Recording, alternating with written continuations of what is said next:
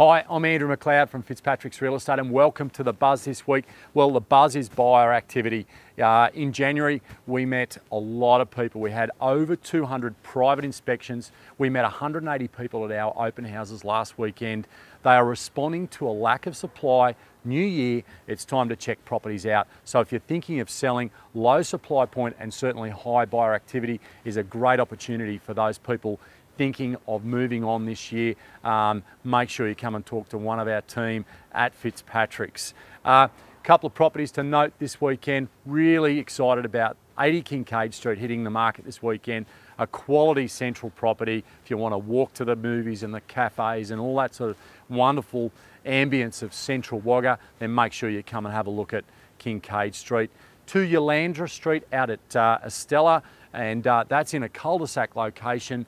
4 bedrooms, 2 bathrooms, 2 car, and it's got a great size yard. That's great value there in the market. And Helen Woodhouse will have that open this weekend. A bit of a shout out to Helen. She's had a tough week. She got injured playing water polo last weekend, but she's a trooper and she'll be out there this weekend. Make sure you go and see her. And that's pretty much it, ladies and gentlemen. Hope you have a great weekend. My name's Andrew McLeod.